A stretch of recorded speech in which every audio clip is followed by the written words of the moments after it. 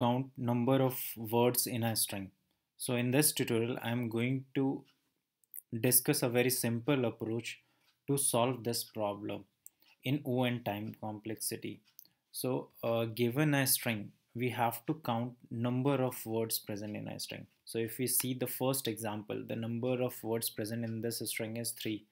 First word is Java, second word is programming, third word is question.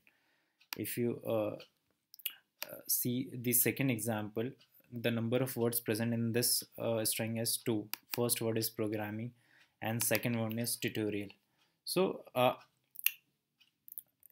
the simple approach is to traverse a string and check if the current character is a space and the next character is not a space, then increment word count. So this is the pseudo code, and the simple logic is I have declared one variable word count and initialize it to 1, and here I have the length of a string.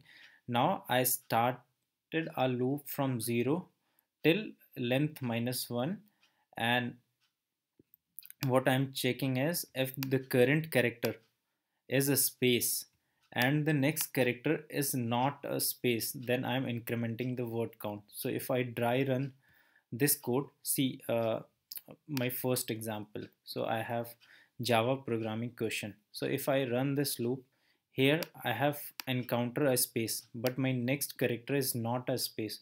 So I have incremented the count.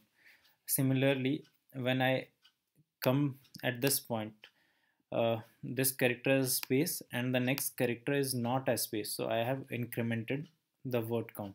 So you can write this logic in any programming language, so only the syntax change, the logic remains the same.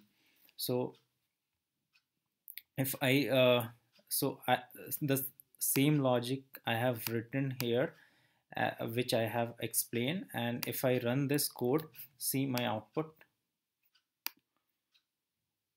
the output is 3. Now let's put some space here, and if you see still my word count is 3. Let's run this code, and if I run this code, see my output is 3. So this we need these both we need both these condition, as the first condition matches with space and second condition ensure that the next character is not a space. If we not use this condition, then see what happens. Let's remove this condition and let's run this code. See, it printed the output 5, which is wrong.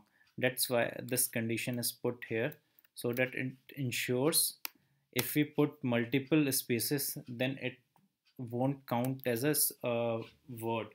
So that's why we have checked the current character as a space and the next character is not a space. So let's rerun again.